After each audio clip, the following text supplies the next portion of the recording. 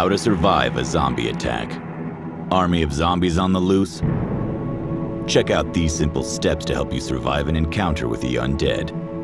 You'll need appropriate clothing, weapons, a secure location, canned goods and bottled water, human-scented objects, and a lack of mercy. Step 1. Make sure you're facing an attack from actual zombies.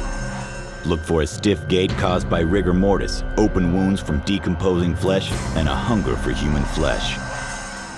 Step 2. Cover up to prevent potential zombie bites from turning you into one of them. Wear a mask with holes only for the eyes and mouth, long sleeves, gloves, closed-toe shoes, and long pants tucked into your socks. You may look like a fashion victim, but you won't be a zombie victim. Step 3. Find a weapon to use in case you encounter a zombie. Grab a blunt object capable of bashing in undead heads or something to pierce the zombies' skulls. Even reanimated corpses can't survive severe brain injuries. Don't try to reason with zombies. Their brain functions are limited to walking, moaning, and feasting on the living. Step 4. Find a secure place to hide.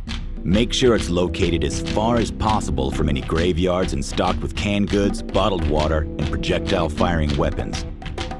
Barricade the doors and windows to ensure your survival. Step 5. Hide out long enough to overcome your fear, then attack back.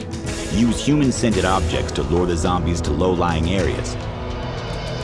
Once they're contained, blast their brains from afar. Continue trapping and killing until all the zombies are dead, and it's eerily quiet enough for you to hear your still beating heart. Did you know? A traditional zombie cocktail is made with sugar, fruit juice, and 4 kinds of rum.